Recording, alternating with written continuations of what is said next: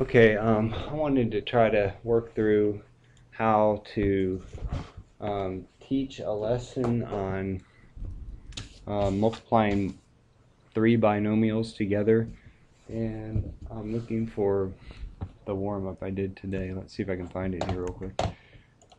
Okay, here's the warm-up I did this morning that kids struggled on. This is from a diagnostic from a previous test, but students are to multiply to get the volume of a box, multiply three different polynomials, a monomial and two binomials, and the steps in order are: first, step one, multiply the two longer polynomials and then the sum of those times the monomial to finish it up. And so, a lot of times what I'm seeing is the kids are trying to multiply in some shape or form all three polynomials at the same time and coming up with all kinds of combination of numbers, or too few combinations or too many combinations of numbers multiplied together, and usually they get it wrong that way. So these two steps are critical to solving this correctly, and I wanted to, I guess,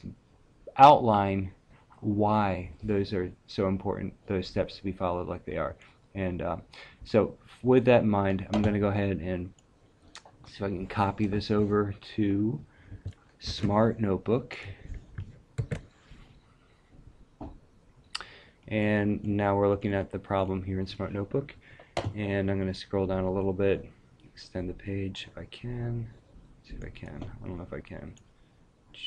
Yeah, I can. Alright, good. Alright, so first step is you've got the two. Okay, let me first address this the way the kids tend to do it. The first is to go ahead and write this out like this. So you've got the two sides, which we know are x plus 3, and then the other side, which is 2xy. And x plus 3 y times x plus 3y plus what was it? Or times 2xy, right?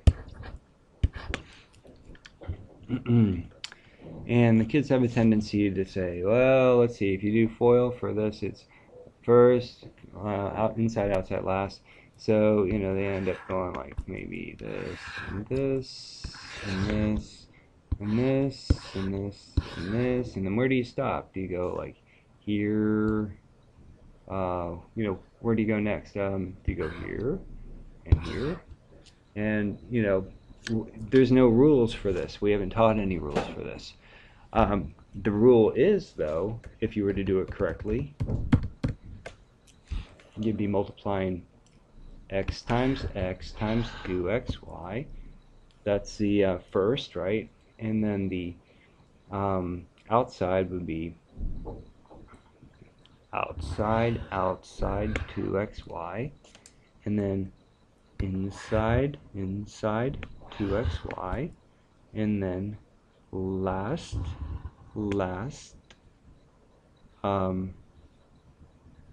2xy. And in that combination, you'll get the correct answer, which ends up being 2x cubed, and that should be a y, a lowercase y there, not exponent to y. 12xy squared and 18xy cubed. And I can write that out as follows: 2x, and there's 1, 2, 3 x's, 3 cubed, that is y, plus, and then I get, let's see, 3y times x is 3xy times 2 is 3x, let's see, this should be x squared y squared, 3x squared y squared. I'm sorry, 6, because it's 3 times 2, so 6. See how confusing this is? 6x squared y squared. And then another one, when you multiply this, let's see. Okay, you have this 3xy, 6xy squared, x squared y squared. You have, which one? That one, and then Oh, I see what it is. It should have been. Oh, there it is. It's that one and that one and that one. It's just super confusing. But 6x squared, y squared, and then the final term is the 3 times 3 is 9 times 2 is 18, and it's x y cubed. So 18, I'm sorry, 18 x y cubed. And that's that whole big mess. These combine become 12 of that term. So there's got to be a better way, right? This is too messy, too confusing, too easy to make mistakes. So let's back into this a little bit. Let's see what, first of all, see what the answer is. The answer ended up being 2x cubed y plus 12x squared y squared plus 18x xy cubed. And sorry this is so messy, but it's on my PC. Alright, now when you're factoring out a polynomial, this is something that's going to come later on in the school year, but to factor out terms you look for a common set of terms, and what I'm going to do is work backwards now to define the steps that you would use going in the other direction to multiply polynomials. So if we back out using division, we find a common term in each one of the three terms here, and that common term, there's a 2 in each of these, right? So I can pull a 2 out, and there's also an x and a y. So I can pull out an x, there's at least an x in each one of these, and there's at least a y in each of these. And when I pull that out, I'm left with, in the first term, just a x squared, and I'm left with just a 6xy, and I'm left with a 9 here, and a y squared. Now, what we know about generic rectangles is you can take this and put it in here and come up with the factors for that. So an x squared goes down here, and then we know two numbers that add up to be 6 that multiply out to be 9 are 3 and 3. And then we know that this has got to be an xy term up here. So we're basically just splitting this xy term up into two pieces. And then we've got the 9y squared. And the 9y squared goes up here. I just took the sum of the polynomials and put them in here. And then now I'm going to factor this out. So I know two numbers that multiply together to get x squared are x and x. And then I know the remaining factors here, when I multiply times x, would be 3y. And again, up here would be 3y. And I know just by checking here, 3y times 3y is 9y squared. So that all fits. So now I can do my final step of 2xy times x plus 3y times x plus 3y. We're back to what we had to begin with, which was the, where were we?